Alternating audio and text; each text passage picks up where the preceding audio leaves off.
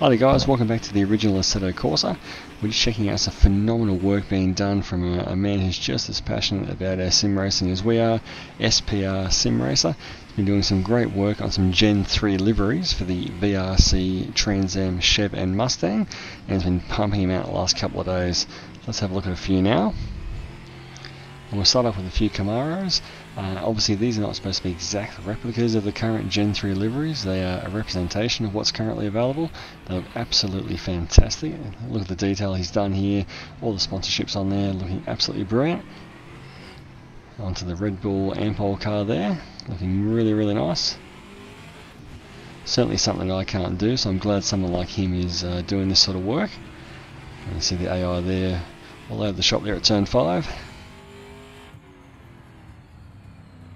What you take note as well is also changed the wheels and the rims to a Supercar style wheel as opposed to the more NASCAR style wheel that comes out with the VRC car. Again, still tweaking with that a little bit to get the dimensions right, but they look absolutely fantastic. Really helped to make the car into more of a V8 Supercar style car as opposed to a NASCAR looking beast. So through the super fast left and right hander, really hard to control these cars through there. Really slippery and sketchy on the brakes. And making our way up to the newly reprofiled, it used to be turn 13, it's probably turn 11 now. They've taken out the other couple of corners.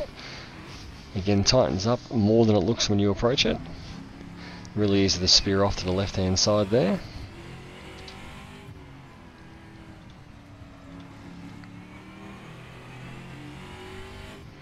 And these cars are super long in the brake pedal. As you can see here, just slightly running off at the second last corner. Really hard to get pulled up until you get used to it. And also only having the 4 gears as well, a bit hard to slow down even with the gears. So onto the front straight, we'll have a look at some of the Mustangs now.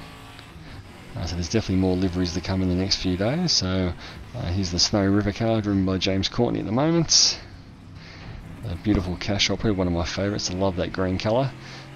Absolutely beautiful car. And there's the Shell. I'm also in the sister car for the Shell V-Power Mustang. And that's just another Camaro there added this afternoon, the Coca-Cola car. So I said definitely more liveries to come. All these will at some point make their way onto race department, but I will link you his YouTube page in the description below, so you can follow his work. He will have a bit of a promo video up, I believe, later on today. And so next few days we'll be looking forward to maybe completing the set. This is just a bit of a sneak preview I've been given the pleasure of having a look at this afternoon, so I really appreciate SPR SimRacer letting me have a look at the work he's done.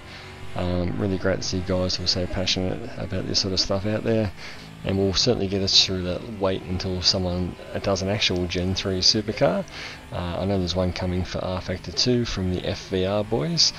That's just sort of getting worked on at the moment, getting tweaked as they get more data from the first few rounds of the real world racing. But until then, this is what we've can sort of get us through.